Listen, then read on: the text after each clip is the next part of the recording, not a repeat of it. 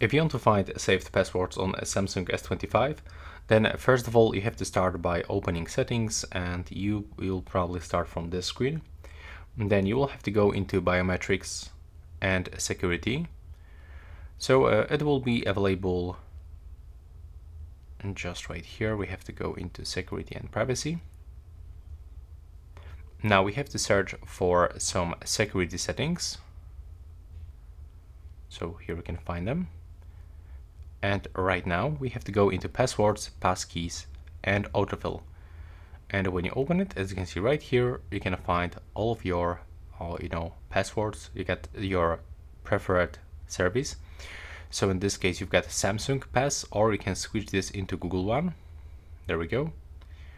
And right now you can simply open it, and you can just log in into Samsung Pass by using your Samsung account password or your biometrics, and you will be able to check out all of your autofill form data.